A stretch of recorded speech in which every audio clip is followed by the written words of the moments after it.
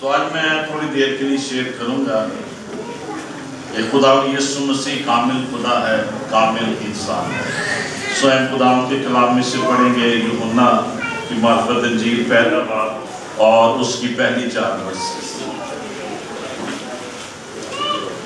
یوحنا پہلا باب اس کی پہلی 4 ورسز ہم پڑھیں گے اور ہم یہ اس میں سے دیکھنا چاہیں گے اور کلام کے اور حصوں سے بھی کہ یسوع مسیح کامل خدا ہے، کامل انسان ہے، اس کا ہمیں فائدہ کیا ہے اور کیوں اس نے یہ سارا کچھ اختیار کیا تاکہ ہم اس کے وسیلہ سے برکت پا سکیں۔ ہاں جی، ہم پڑھیں گے۔ خدا کے مقدس نام میں مرحوم ہے۔ ابتدا میں کلام تھا اور کلام خدا کے ساتھ تھا اور کلام خدا تھا، یہی ابتدا میں خدا کے ساتھ تھا۔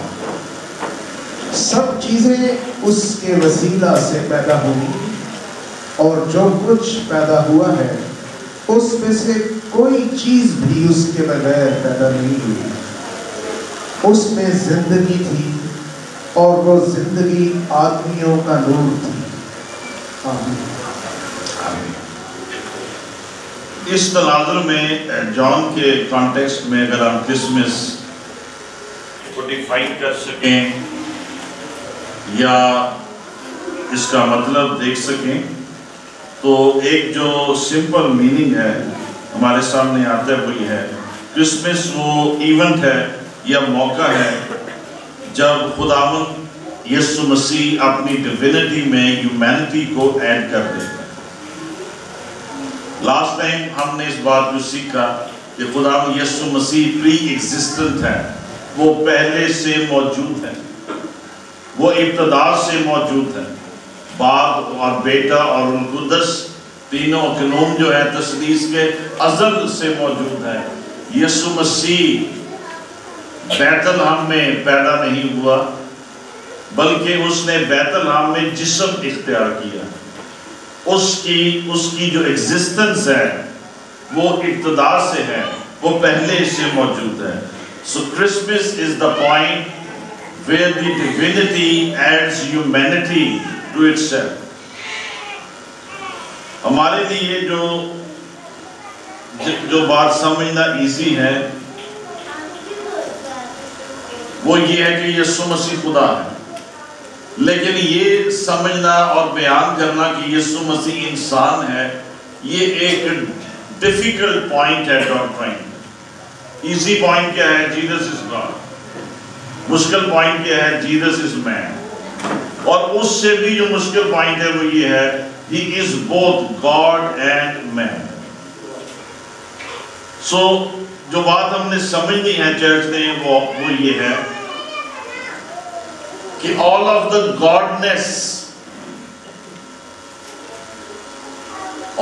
godness in Christ was combined with all of the humanness of humanity۔ مسیح میں ساری الوہیت بھی موجود تھی اور مسیح خداوند میں ساری بشریت بھی موجود تھی۔ The whole godness was there and the whole humanity was there۔ وہ کامل خدا تھا، وہ کامل انسان تھا۔ اب آپ کہیں گے اس کی ضرورت کیا ہے، نیڈ کیا ہے، وجہ کیا ہے، ریزن کیا ہے؟ خدا ہوتے ہوئے being God، Jesus is connected with God۔ خدا ہوتے ہوئے، خدا ہونے کی وجہ سے وہ کس کے ساتھ کنیکٹڈ ہے؟ خدا کے ساتھ۔ His godness is connected with God۔ اور انسان ہونے کے ناطے، ہیومن ہونے کے ناطے وہ انسان سے کنیکٹڈ ہے۔ تو his humanness connects him with humanity۔ خدا ہونے کی وجہ سے وہ خدا کے ساتھ کنیکٹڈ ہے، انسان ہونے کی وجہ سے وہ انسان کے ساتھ کنیکٹڈ ہے۔ تو اصل میں کیا ہو رہا ہے؟ وہ انسان کو خدا کے ساتھ کنیکٹ کر۔ تو یسوع مسیح کیا ہے؟ درمیانی ہے۔ خدا کو ایک درمیانی کی ضرورت تھی جو انسان کو خدا کے ساتھ کنیکٹ کر سکے، ایک ایسی ہستی ہو جس کا ایک ہاتھ آسمان پر ہو، ایک ہاتھ زمین پر ہو، اور وہ جو ہستی ہے وہ یسوع مسیح ہے۔ آسمان پہ اس کا تخت تھا، چرنی میں وہ پیدا ہوا اور وہ ہیومینٹی کو ڈیوینٹی کے ساتھ کنیکٹ کر رہا۔ خدا کے ساتھ میلاب کا اور کوئی وسیلہ نہیں ہے، رستہ نہیں ہے۔ Jesus is the only human being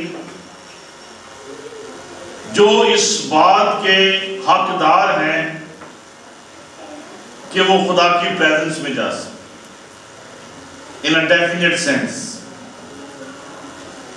he is the only human being which can go into the presence of God in a very intimate way۔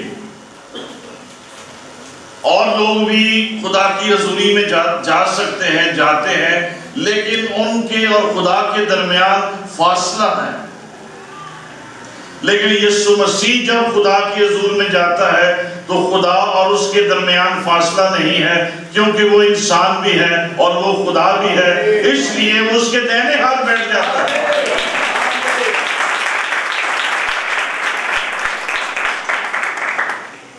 تو جدائی کے جو فاصلہ تھا انسان اور خدا کے درمیان، وہ یسوع مسیح نے اپنے آنے سے، اپنی قربانی سے اور اپنے مصلوب ہونے سے وہ فاصلہ جو ہے وہ ختم کر دیا۔ تو تھیولوجی میں سے ہم اسے کہتے ہیں ہائپوسٹیٹک یونین، کہ ایک ہی وقت میں یسوع مسیح میں دو فطرتیں موجود تھی، الہی فطرت بھی ہے اور اس کی انسانی فطرت بھی ہے۔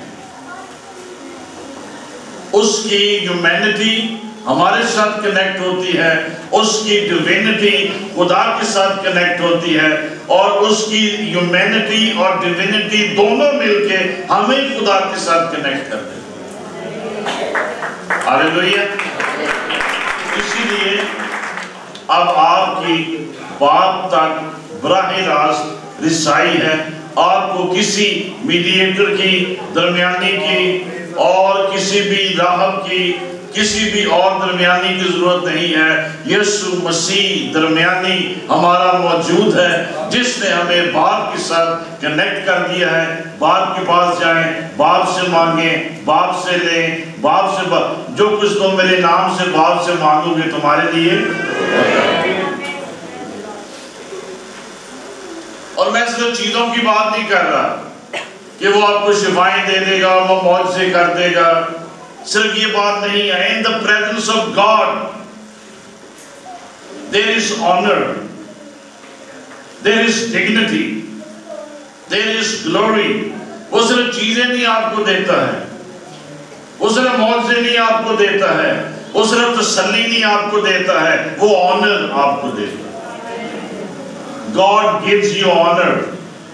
وہ خدا جس نے انسان کو عدن میں ریجیکٹ کر دیا، یسوع مسیح میں آپ کو عزت دیتا ہے اور بیٹے اور بیٹیاں بنا لیتا ہے۔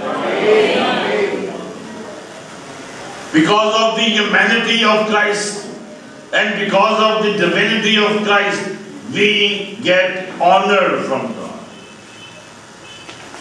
دیکھیں، انسانیت کے لیے یہ ایک بڑا اعزاز ہے، رتبہ ہے، امتیاز ہے کہ یسوع مسیح انسان بن کر آیا۔ وہ کچھ اور نہیں بنا، کسی اور شکل میں نہیں آیا، کسی اور روپ میں نہیں آیا، کسی فرشتے کی شکل میں نہیں آیا۔ وہ انسان کی شکل میں جب آتا ہے وہ انسان کو ڈگنیٹی بخش دیتا ہے، انسان کو اس نے عزت دے دی ہے، آنر دے دیا ہے۔ اور جیسے باپ جو ہے وہ آنر یسوع مسیح کو دیتا ہے، ویسے ہی یسوع مسیح میں ہمیں آنر دی جاتی ہے، رسپیکٹ ملتی ہے، اور ہماری دعائیں اور ہماری پرستش اور ہماری شکر گزاریاں خدا تک پہنچتی ہیں. اس لیے جب آپ زمین پر زندگی بسر کرتے ہیں خدا کو بڑا آنر دیں, آنر کی زندگی بسر کریں, بہترین زندگی بسر کریں, اعلیٰ زندگی بسر کریں, اچھی زندگی بسر کریں, ایک لیول کی زندگی بسر کریں. خدا نے آپ کو گرا ہوا نہیں رہنے دیا ہے, خدا نے آپ کو آنر دے دیا ہے. آپ کی سوچیں نہ گری رہیں, آپ کی لینگویج نہ گری ہوئی ہو, آپ کی طبیعت گری ہوئی نہ ہو, آپ کی اپروچ گری ہوئی نہ ہو. آپ ایک بڑی بلند اور اعلیٰ زندگی بسر کریں اور آپ کی زندگی سے آنر, رتبہ, عزت اور میجسٹی جو ہے وہ نظر آتی ہے. کوئی آپ سے کہے یہ کام کر دے, آپ کہے میں یہ گرا ہوا کام کیوں کروں, میں گرا ہوا انسان نہیں ہوں, میں I am honored کیونکہ یسوع نے میرے لیے فدیہ دے دیا. کوئی آپ سے کہے یہ رشوت دے دیں یہ کام کر دے, میں کیوں کروں, why should I dishonor myself, میں آپ کو اپنے آپ کو بے عزت کیوں کروں. Live in honor, live in dignity. یسوع مسیح نے جب آدم کو بنایا تو اس وقت بھی وہ اشرف المخلوقات تھا اور اس کے بعد وہ گر گیا گناہ کے سبب سے, لیکن ایک بار پھر سے خدا نے کائنات میں انسان کو سب سے اعلیٰ اور اتم اور بلند درجہ دے دیا. جیسے یسوع کا درجہ بلند ہے ویسے ہی جو یسوع کو مانتے ہیں, ایمان رکھتے ہیں, ان کو بھی بلند درجہ دے دیا گیا ہے. آپ کو فرشتوں سے زیادہ درجہ دیا گیا ہے, آپ ان سے اوپر کے درجے پہ ہیں.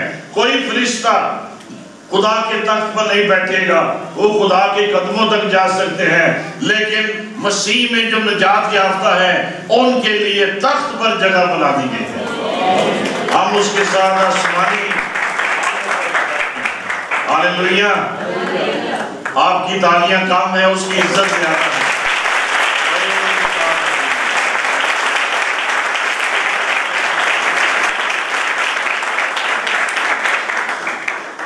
اس بات کو محفوظ رکھنے کے لیے ہسٹری میں کہ چرچ ادھر ادھر نہ نکل جائے, ہمارے بزرگوں نے 4 فینسز بنائی. 4 چیزیں جو ہیں تعلیمی, جو ڈیفرنٹ عقیدے بنائے گئے 4 سینچریوں میں, ان عقیدوں میں یہ 4 فینسز ہمارے بزرگوں نے بنائی تاکہ ہم ان پر ایمان رکھیں اور ان کے تھرو ہم یسوع پر ایمان رکھیں. پہلی فینس کیا ہے؟ وہ کامل خدا ہے. سب کہیں وہ کامل خدا ہے. نہ اس فینس سے, فینس کا مطلب ہے باؤنڈری, ہم نے باہر نہیں نکلنا کہ وہ آدھا خدا ہے, وہ اتنا خدا ہے, وہ خدا ہے, وہ نہیں ہے. ہم نے اس فینس کے اندر رہنا ہے, وہ مکمل خدا ہے. He is complete God. دوسری جو فینس ہے وہ یہ ہے, He is complete man. He is not half God, half man. He is full God, full man. وہ کامل انسان ہے. تیسرا کیا ہے؟ وہ ایک شخص ہے. گریک میتھالوجی میں, ہندو میتھالوجی میں اور ایجپشین میتھالوجی میں یہ کانسیپٹس موجود ہیں کہ ایسے دیوتا یا اوتار زمین پر آتے ہیں جو آدھی انسان ہے, کوئی آدھی مچھلی ہے, آدھا دیوتا ہے, کوئی ہرکلیس ہے, اور کوئی یہ ہے, ہرمون ہے, آدھا یہ ہے, آدھا وہ ہے. یسوع مسیح کچھ بھی آدھا نہیں ہے, وہ پورا خدا ہے, وہ پورا انسان ہے, وہ کامل خدا ہے, وہ کامل خدا ہے. اور کسی بائبل اسکالر نے کہا, ان becoming man, Jesus contained or withhold all of his godness. انسان بننے کے ساتھ یسوع مسیح کی پوری خدائی اس کے ساتھ. He became man with all the godness there is in the divinity. There was no diminishing of divinity in Jesus Christ. He was complete God. He is complete God and he is fully man. اور چوتھی جو facts لگائی ہمارے بزرگوں نے وہ یہ تھی, He has two natures. اس کی دو فطرتیں ہیں, the divine nature, ذات الہی, and the human nature, انسانی فطرت, الہی فطرت, انسانی فطرت. فلپیوں کے خط میں لکھا ہے, فلپیوں 2 باب اس کی 7ویں آیت پڑھیں گے.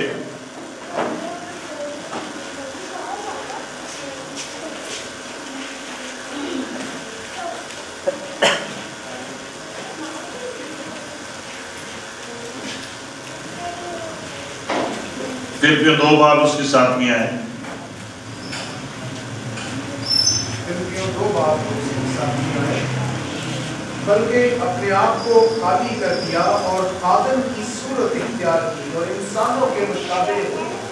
بلکہ اپنے آپ کو خالی کر دیا.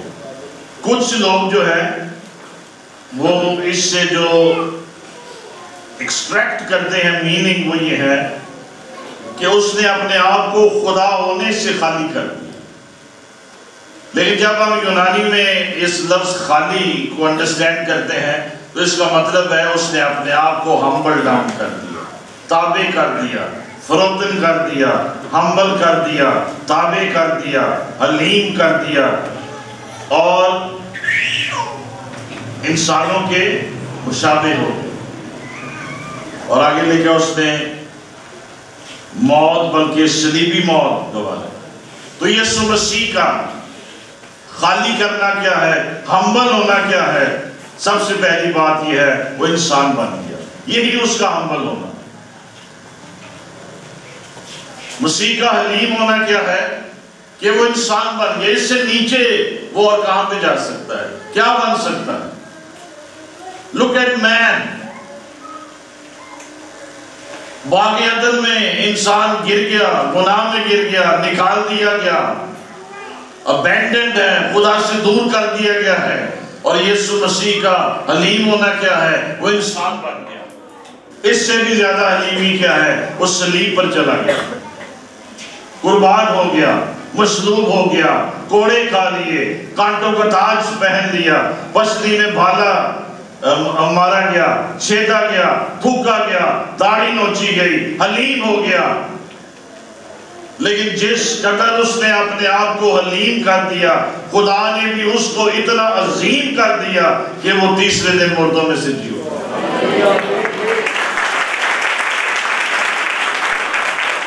موت اس کو اپنے پنجے میں نہ رکھ سکی, موت اس کو اپنے قابو میں نہ رکھ سکی, کیونکہ جب وہ موت میں داخل ہوا تو موت کو بھی یہ خبر مل گئی, موت کو بھی یہ اندازہ ہو گیا کہ زندگی اور موت یسوع مسیح کے پاس ہے.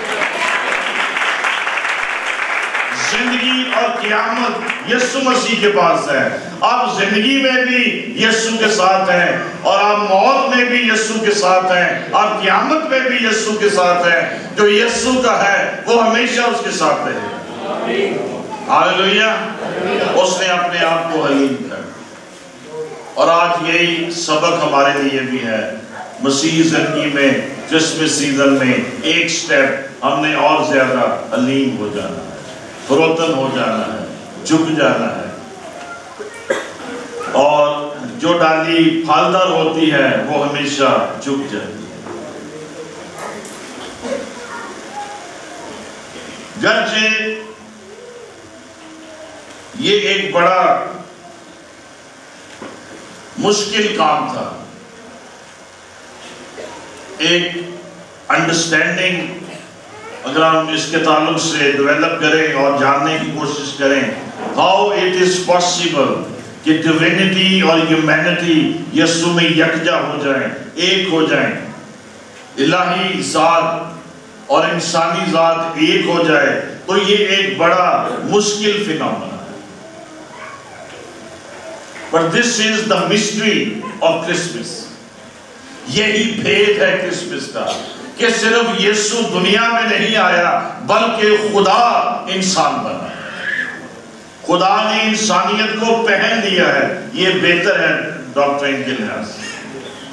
God added humanity to itself, humanity to its divinity. Christmas میں بڑا معجزہ یہ نہیں ہے کہ یسوع مسیح پیدا ہوا ہے، بلکہ بڑا معجزہ یہ ہے خدا بشر بن کر آ گیا، کلمہ مجسم ہو کر آ گیا ہے، خدا انسان کی شکل میں آ گیا ہے. یسوع کا چہرہ خدا کا چہرہ ہے، یسوع کے ہاتھ خدا کے ہاتھ ہیں، یسوع کی آنکھیں خدا کی آنکھیں ہیں، اور جس نے یسوع کی آواز سنی ہے اس نے خدا کی آواز سنی. آئیے یسوع کے لیے تعریف.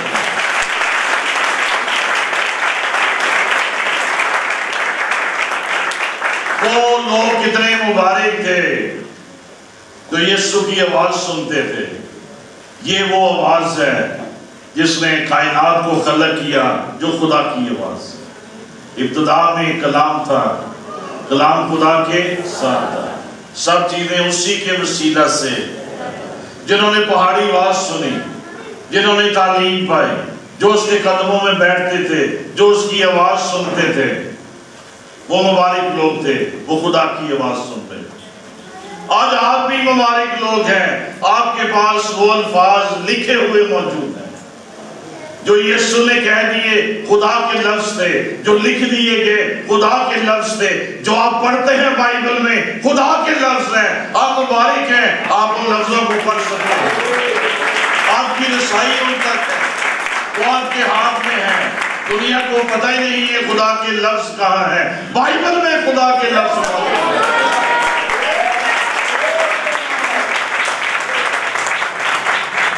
اس لیے یسوع مسیح نے کہا جو کلام میں نے تم سے کیا وہ روح بھی ہے اور So Jesus can approach God in a unique way because he's God. خدا ہونے میں، خدا تک رسائی میں کوئی رکاوٹ نہیں. And he is man and he is complete human beings. اور یہ جو ہائپوسٹیٹک یونین ہے کہ ڈیوینٹی اور ہیومینٹی مل کر کام کرتی ہے، اس میں ہمیں کئی لوول ایگزامپلز بائبل میں نظر آتی ہیں. فار ایگزامپل، مثال کے طور پر بائبل مقدس لکھی گئی ہے، خدا کا کلام لکھا انسانوں. The word is divine but written by human agency. تو ایک بار پھر ہم دیکھتے ہیں کہ خدا اور انسان مل کر کام کر رہے ہیں. خدا کلام کر رہا ہے، انسان بھی کر رہا ہے. اسی طرح دعا، prayer is a combination of divinity and humanity. خدا ہمیں یہ بتاتا ہے یہ دعا کرو، روح القدس کے وسیلہ سے ہم وہ دعا کرتے ہیں. وہ دعا روح القدس باپ تک پہنچا دیتا ہے اور باپ یسوع کے نام میں ہماری اس دعا کا جواب دے دیتا ہے. تو دعا کیا ہے؟ یہ ایک ڈیوائن ہیومن پروسیس ہے. خدا ہمیں بتا رہے ہیں یہ دعا کرو، ہم انسان وہ دعا کرتے ہیں اور خدا اس دعا کا جواب دیتا ہے. تو دعا کس نے بتائی ہمیں؟ خدا نے. آئے باپ ہمیں دعا کرنا سکھایا اور اس نے یوں کہہ کر انہیں دعا کرنا سکھایا، آئے ہمارے باپ تو جو آسمان پر ہے. دعا ہمیں وہ سکھاتا ہے، دعا وہ دیتا ہے، مانگتے ہم ہیں، جواب وہ دے دیتا ہے. This is human and divine relationship in the process of God. ان ساری باتوں سے جو نتیجہ یا اپروچ ہمارے سامنے آتی ہے وہ کیا ہے؟ God is interested in man. خدا آپ میں دلچسپی رکھتا ہے.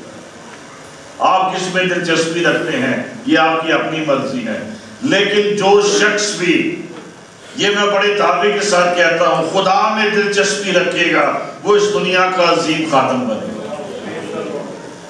God's interest is in man. خدا آپ میں دلچسپی رکھتا ہے. آپ کی زندگی میں، آپ کے کاموں میں، آپ کے امور میں، آپ کی باتوں میں، آپ کے ڈیلنگز میں God is interested in you. وہ آپ کو دیکھتا ہے، وہ آپ کو جانتا ہے، وہ آپ کو جانتا ہے. And in partnership with God, with man, God wants to do His work, اور وہ انسان کے ساتھ مل کر کام کرنا چاہتا ہے. He is looking for laborers. وہ مزدوروں کی تلاش میں ہے. فصل تو پک چکی ہے لیکن مزدور تھوڑے.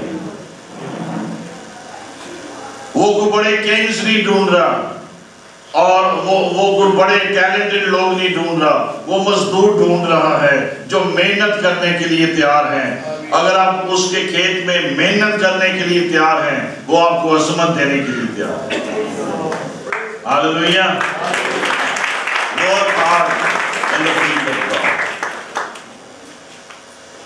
آخری بات, انسان کبھی بھی خدا نہیں بن سکتا. جتنی مرضی کوشش کر لے, نہ خدا بن سکتا تھا, نہ خدا تک اپروچ کر سکتا تھا.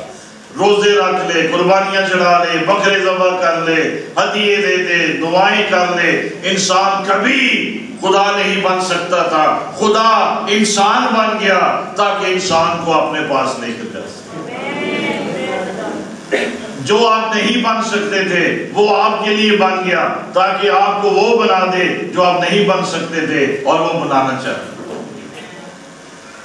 تو کرسمس ایک بڑا عظیم ایونٹ ہے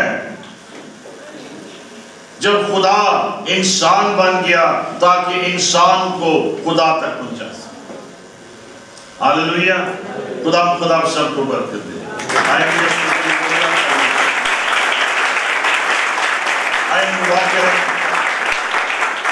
ان ساری باتوں کے لیے, ان مکاشفات کے لیے بھائی الفریڈ آئیں گے اور ہمارے ساتھ مل کر ہمارے لیے دعا کریں گے.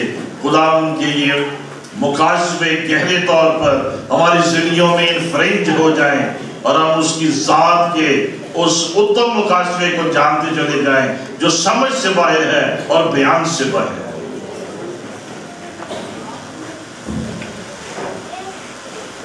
Glory to Jesus, hallelujah.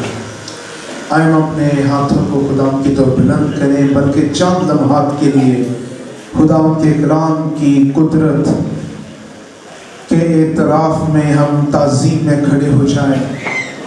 خدا زمین پر اپنے بیٹے کی صورت میں اتر آیا تاکہ زمینیوں کو گناہ سے آزاد کر کے بیٹے کی صورت پر اپنے بیٹے بنا کر انہیں آسمان تک لے کے جا سکے. ہاللیلویا.